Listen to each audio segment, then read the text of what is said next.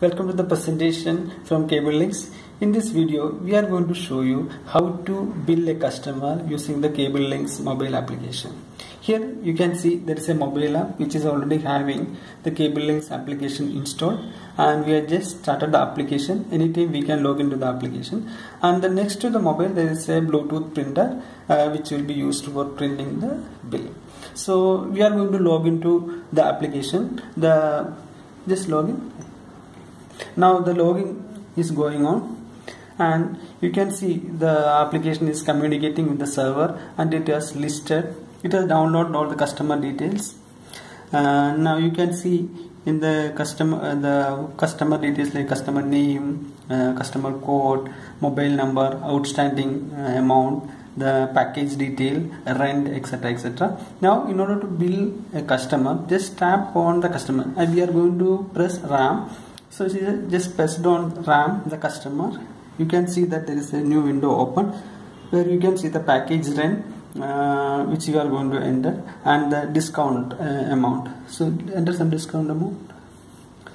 So discount amount 10 is entered. Now you can see that the paying amount is 90 rupees. Now we are going to save this bill. So after saving, we are going to print the bill as well.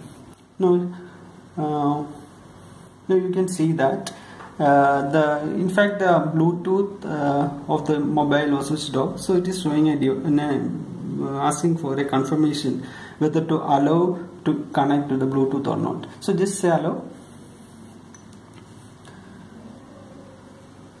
Now the device is searching for the Bluetooth is getting turned on, and now it is going to search for the available printers or the other Bluetooth devices. So just click on new device. Now you can see that there are few devices additionally listed. Now choose the printer which you are enabled for printing. Now enter the pairing code. You need to enter a pairing code which comes with the printer. Enter the pairing code. So the pairing is going on. It will ask you to enter the pairing code. So pairing is in progress. Just hold on.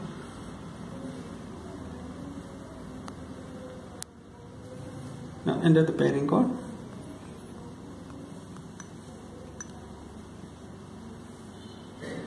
So now the device is paired. Let's go ahead. Now we have connected to the printer successfully, and we have chosen the printer. Now if you can click on the printer, you can see that the printout is coming out, and you can see there is the bill has generated by the application. Now if you go to the admin side, open up the bills. The bill which we just entered, generated from the device, should be visible on the admin side. So you can see the bill, I hope. This is how the billing can be done from the mobile app. If you have any questions, feel free to contact us. Thank you for watching the video. Have a good day. Bye bye.